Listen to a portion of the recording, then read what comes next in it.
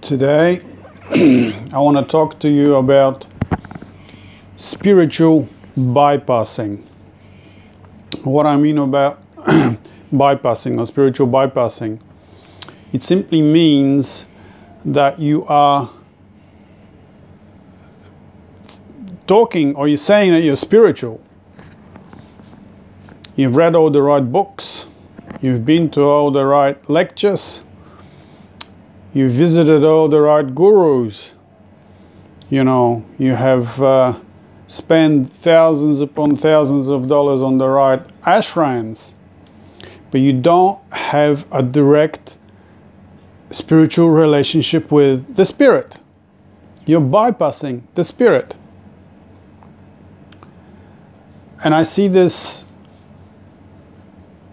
in my work with people and in the community more and more. And what we have, instead of actually directly experiencing the spirits or directly having a relationship with spirit, we have talking about the spirit or about having a relationship with the spirit. I have done many videos here and a lot of posts on Facebook, on social media about this problem of spiritual bypassing, and I've given a lot of examples of how to fix this, because it doesn't really matter how many quotes you remember. It doesn't really matter how many books you have read or how many, at the feet of how many gurus you have prostrated yourself. What matters and what really heals is a direct communication, direct experience of the spirit, of the soul, of the divine, being touched by that. So, I will read you a little bit of what Peter Kingsley wrote about this problem. Then I'll read you some of my own things that I have written about it. Suffice to say that we can call this, spiritual bypassing is also religion, where you are not allowed really to have your own personal direct experience with the divine. You need a priest to mediate on your behalf. So you're cut off from having a direct experience. We can also talk about this as an imitation, of people running around imitating the way of Christ, which is religion, imitating the way of Jung, or imitating the way of the Buddha. And when you're imitating, it's a mechanical thing. It's not spontaneous. It doesn't happen by itself. And it's when it happens by itself, when you have these intuitive insights, these dreams that just, pop into your nightly adventures, when you suddenly catch words on TV or on radio when you're stuck in traffic. These are the things that make that connection possible, because they open you up to further deepening your relationship with the spirit. So, but when you're imitating someone, imitating their way, which by the way was also a spontaneous way. Buddha never, if you remember, I've made videos about this before, but Buddha, when he found that he couldn't find what he was looking for amongst the best gurus in the forest, he went off and he had his own mystic visions. He almost died. He didn't eat. He ate hardly anything. He was so emancipated that he was so thin that he was on the brink of dying, and it didn't bring him enlightenment. So he went off and sat under the Bodhi tree, and then he fought with the survival instincts, and he finally, gave up to fought off the egos and in all the assaults on him by the monster Mara, and his eye opened and bang, and he was in and he saw what he needed to see. It's the same situation with Christ. He went to John the Baptist, the highest spiritual guru of that time, and he was baptized in the Jordan River.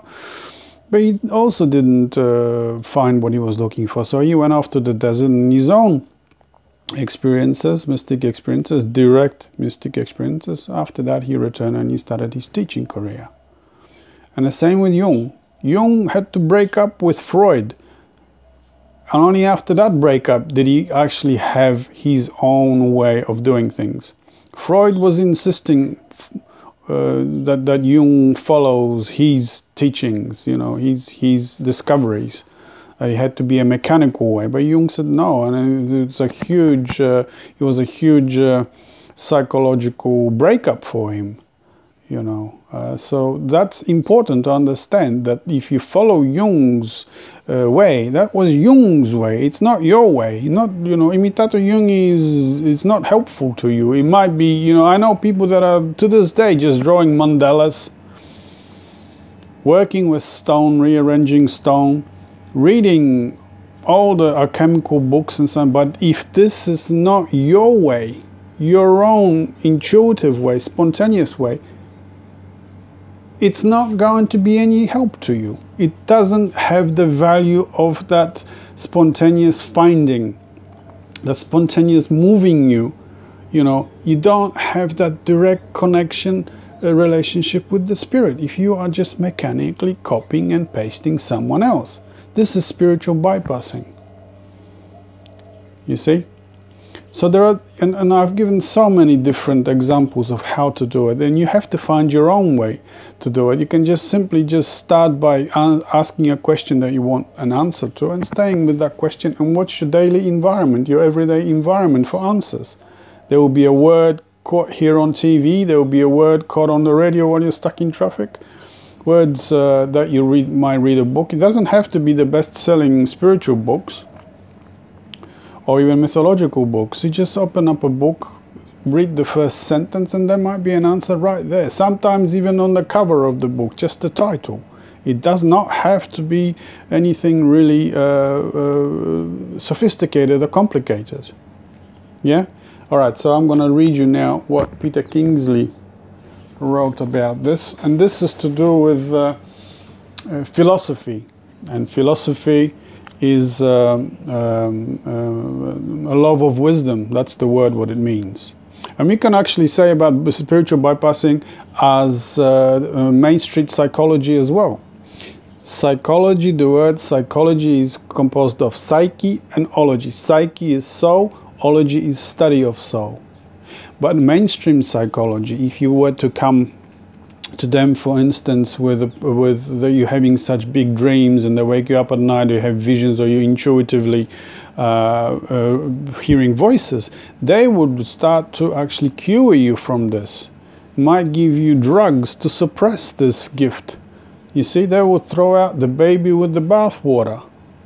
So this is where we live right now. We live in a society which is obsessed with rationalism, with thinking, with collecting facts, or, scientific deductionism.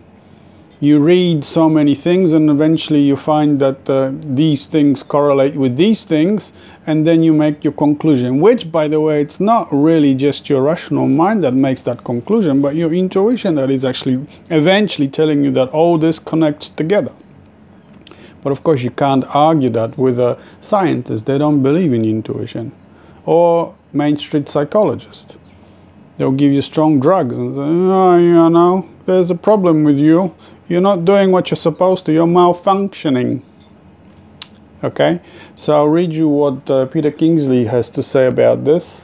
So just bear with me. Okay. So he's talking about philosophy. The basic meaning of philosophy is love of wisdom. See, that's what I said. That means very little anymore. We have plenty of room in our lives for knowledge and data, for learning and information, yeah? Amusement and entertainment, but not wisdom. Wisdom means Sophia. You know, she is the wisdom. She's your intuition, wisdom. This is how things are now. And yet they weren't always like that.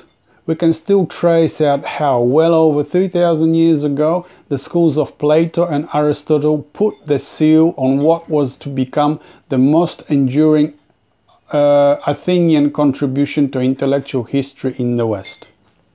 So he's talking about the rational mind here. Now, instead of the love of wisdom, philosophy turned into the love of talking and arguing about the love of wisdom. That's what I said before, right? Yeah.